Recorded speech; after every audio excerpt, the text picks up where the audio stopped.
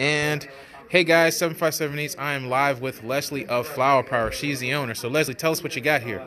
Today I have bourbon chocolate pecan pie and brown sugar pumpkin pie. Ooh. Two of my signature pies that I'm offering through the holiday season, Thanksgiving through New Year. And I'm your pie dealer. I like that.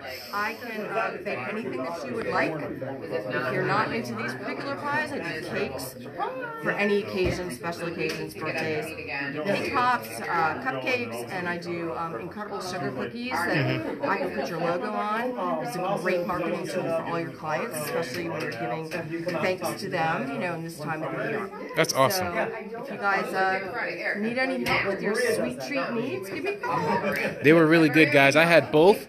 Both of them were really good, and as you can see, they're almost all the way gone. Last question for you is, what prompted you to start Flower Power? My son, actually. I dabbled in it for a long time when my children were young, and then when my youngest was going off to school, he was like, "Mom, you really should try Flower Power." And actually, so that's what started it. That's awesome. So about 5 years ago, yeah. So here's a picture of her card, guys. I have it in my hand, Flower Power. There we go. I got it nice and zoomed in. Here's her information if you guys want to get a hold of her. I'm trying to zoom it in again, but it's not zooming.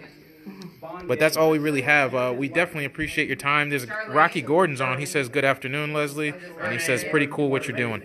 Thank you so much, Rocky. All right, so check us out on 757 Eats, and maybe we'll do another interview. Maybe we'll go out to lunch one day. Yes, that would be super.